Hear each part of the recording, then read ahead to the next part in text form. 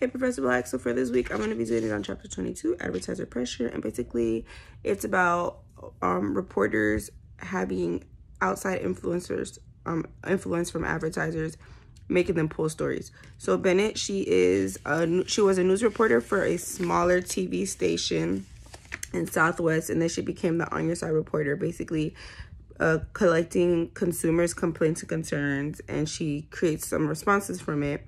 And there was a father whose daughter went to a private school, and he was complaining about the school's cafeteria lunch and how his daughter was being affected by it. And Bennett went ahead and was working on the story for a couple of days, and she interviewed like the expert at the local Department of Health about the school meals, and they basically told her like, yeah, we over nutritionalize the kids because sometimes this is their only meal for the day.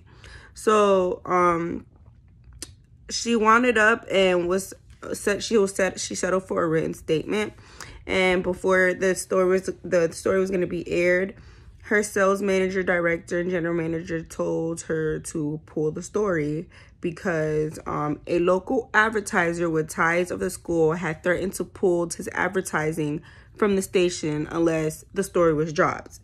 And usually this happens in smaller news stations, but the thing was that the man was from the school board, and his ties were that he funded a lot of the money, a lot of portion, like some big portions of money to the private school, and his grandkids and his kids were from that school, and he didn't want to be affiliated with a school with bad press.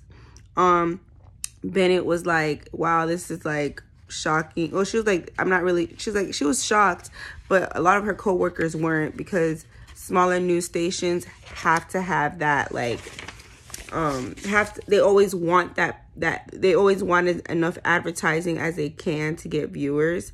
So like the Society of Professional Journalistic Ethics Codes tells journalists to deny favor treatment to advertisers, donors, or any other special interest, and resist internal and external pressure to influence news coverage.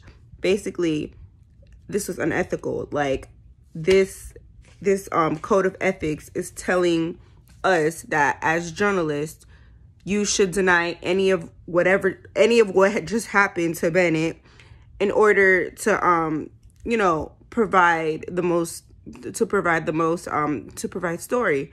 And to act independently, I think Bennett went about it the right way afterwards, even though she listened to her boss. If I was in her position, I am going to go ahead and take this into consideration because I never really thought about it.